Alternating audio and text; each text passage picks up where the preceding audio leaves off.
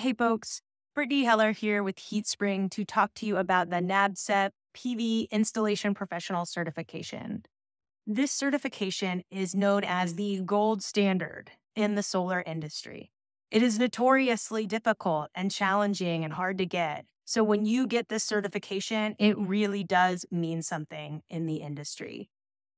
Despite being the NABCEP or the North American Board of Certified Energy Practitioners, this certification is recognized worldwide. And in fact, we have students in our NABCEP classes from all over the world who are getting this certification for various reasons. But they see the importance, and there's not a lot of options when it comes to certifications in the solar industry. I got my NABCEP PVIP back in 2017, so I can definitely speak to this from my own experience and my experience of somebody who works at HeatSpring and answers these questions day in and day out. So let's get started talking about it. The NABCEP PVIP is intended for folks who have worked in the solar industry as an installer for a while. It is required that you have documented experience to be eligible for the exam. And despite being called installation professional, people who have the certification might have various roles or titles within the industry. This certification covers everything from design, installation, commissioning, and operations and maintenance as well. So it doesn't necessarily mean you have to be an installer currently to sit for the exam, but ultimately you must be in a decision-making role on solar installations. So let's get started talking a little bit more about the requirements to get the certification, to take the exam even. And there's really three core requirements.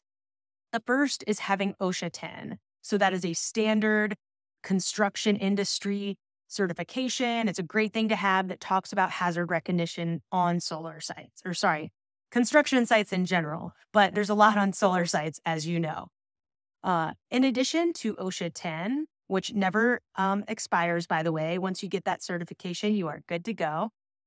After that, you need to have 58 hours of advanced training.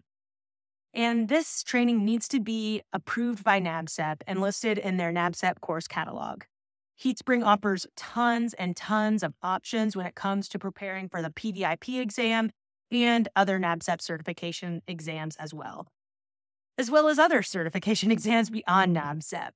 But it's really important to get that 58 hours, and that training must be done within 5 years of you submitting that application. And the final requirement is you have to have been in a decision-making role on a certain number of installs that have happened within 2 years of your application date. And there's not a set number of installs that you need because it depends on the size of the install. So installations that are 1 kilowatt to 999 kilowatts count as 2 project credits. And if it is 1 megawatt or above, that counts as 3 project credits. And you must have 6 project credits in total in a decision-making role to be eligible for this exam. How do you prove it? You have to submit a permit for your installation as well as a past inspection document. And that would need to come from your local authority having jurisdiction. If your name is not listed on that permit or inspection document, then you will also need to have a letter on your company's letterhead that says you were in a decision-making role, here's how, and signed by the leadership of your company.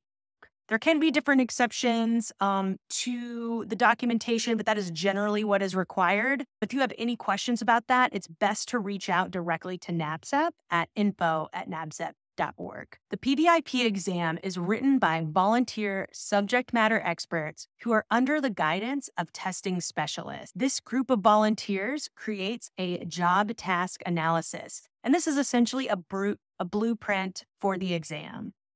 So always great if you're studying for an exam that you check out that job task analysis and make sure you really feel good about all those different topic areas that are going to be covered. Here you can see what's the main domains of a NABCEP PVIP exam. So how much does it cost to take the exam? The exam itself essentially is $500. There's a $125 application fee and then a $375 exam fee. In the event that you don't pass the exam in your first shot, which a lot of people don't pass the first time, it's okay. That retake fee is going to be an additional $275. So definitely make sure you are studying, doing practice exams, practice questions. We've got a ton on HeatSpring before you sit for that exam. And what can you expect when it comes to taking the exam? Right now, you can take the exam at either a Measure Learning Testing Center. So there's a whole list online of where those testing centers are, or you could do live remote proctoring. And live remote proctoring is something that can happen from your home computer or your office as long as you have a webcam and a microphone. And somebody will watch you take the whole exam. The exam itself is a total of 4 hours, and it's a 70-question multiple choice test.